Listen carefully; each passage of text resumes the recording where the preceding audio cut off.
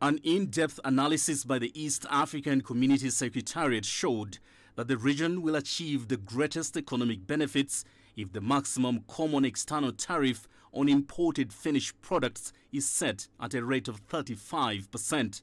The Secretariat's recommendation is a landmark development in stopping a protracted controversy over implementation of the four-band revised common tariff, in which member states have been holding divergent views on whether the rates on the 462 tariff lines should be fixed at 30%, 33% or 35%.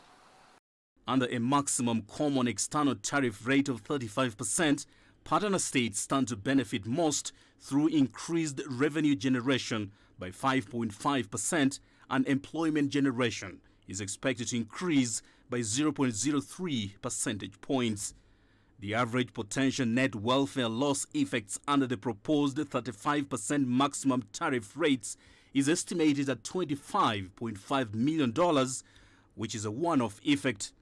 Industrial production is set to increase by 0.04% under the current 35% maximum tariff rate. Among the tariff lines in this fourth band include cotton and textiles, iron, steel, edible oil, chemicals, leather products and automobiles. The adoption of 35% common external tariff will allow in more goods to be traded regionally. Importers will now be in position to make long-term plans with the confidence that the tariff would remain the same.